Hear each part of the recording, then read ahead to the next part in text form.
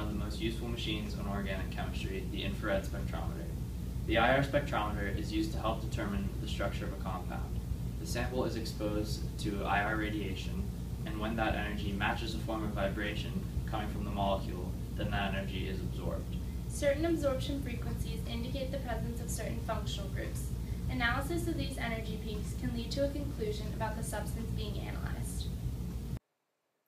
To begin, you need to go over to the desiccator and carefully slide the top off.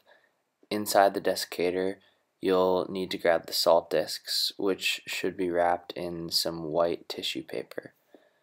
So take those out and put them down on the felt. Carefully unwrap each one individually.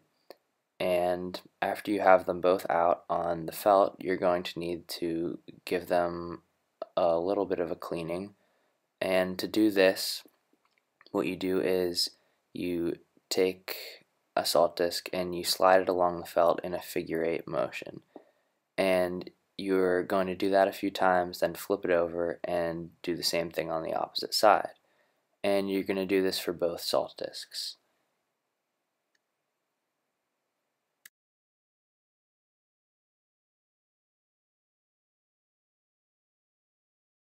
You should now have 2 clean salt discs ready to use in the IR machine. So take your 2 clean salt discs and place them carefully together. Walk them over to the IR machine and put them into the metal slot and make sure that they are situated in a stable position, and close the lid. Now click on the Spectrum software on the computer, and the username will be FTIR-user, and the password is organic. Click OK and wait for it to load.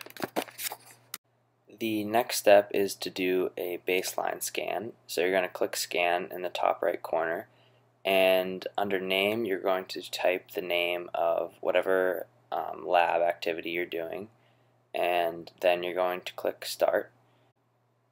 What you're doing here is essentially zeroing the machine and providing it with a baseline. So it's accounting for any impurities that might be on your discs that you weren't able to get off, and it's going to know exactly what kinds of new chemicals you put on the disc to be analyzed. And as you can see, the graph starts to appear and it's going to fluctuate a little bit, and once it slows down, then it's safe to go on to the next step once it pretty much remains constant. Go back over to the IR machine and open the lid and take out your salt discs. Separate the 2 of them and set each one on the felt so that you can begin to prepare your sample. Before scanning the IR, you first need to pick your solution. For this experiment, we decided to use ethanol. So you take your syringe, get the ethanol, and then you close the flask, put the lid back on, and then you'll carry your syringe over to the IR. After you have your ethanol, you then bring it over to your salt discs. You put the liquid on the salt disc. Wait! Make sure you never put water on the salt discs, as it'll dissolve them, and you may get a nasty visit from Terrence the lab abuse koala. Typically it's either 1 or 2 drops. In this case we did 1 drop. You want to aim for the middle of the circle so that when you put the 2 together, it's in the center so that it doesn't fall off of the edges whenever you put them together with one another. And then once you put them together like that, you open up the IR machine and then you put them on top in the metal thing, and you want to make sure that they're sturdy so they won't fall.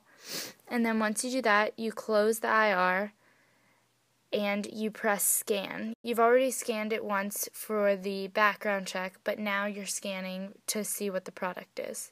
After you scan the ethanol, you'll see your graph pop up, but before your graph pops up, a little sign will pop up that says accept or reject, because it says that some levels are very high. You press accept, otherwise it'll erase the results that were gathered.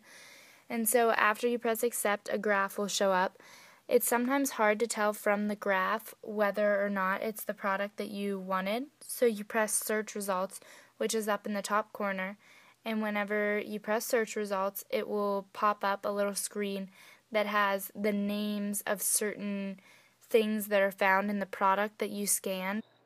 The number next to each substance that's listed represents the correlation of your graph to the actual accepted graph of that substance.